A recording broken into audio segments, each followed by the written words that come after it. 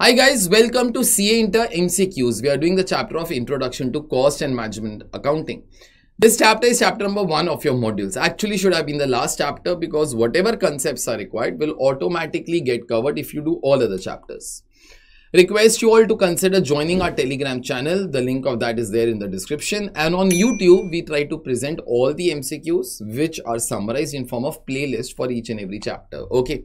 So let's do the needful. So today's question is cost units in power sector are. Cost units in power sector are kilometer, okay, then kilowatt hour, then number of electric points, C, number of hours. Now, if you have consumed power at home, okay, that you all do that, it is measured in kilowatt hour only, okay.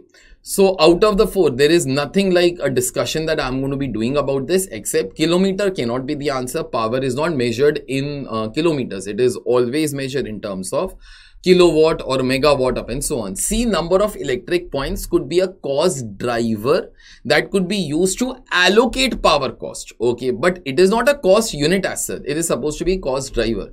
Same way, number of hours can also be a cost driver. Okay, if number of electric points are not there with us. Okay, so out of the 4, I guess power is always measured in kilowatt hour units. Okay, so therefore that should be the answer.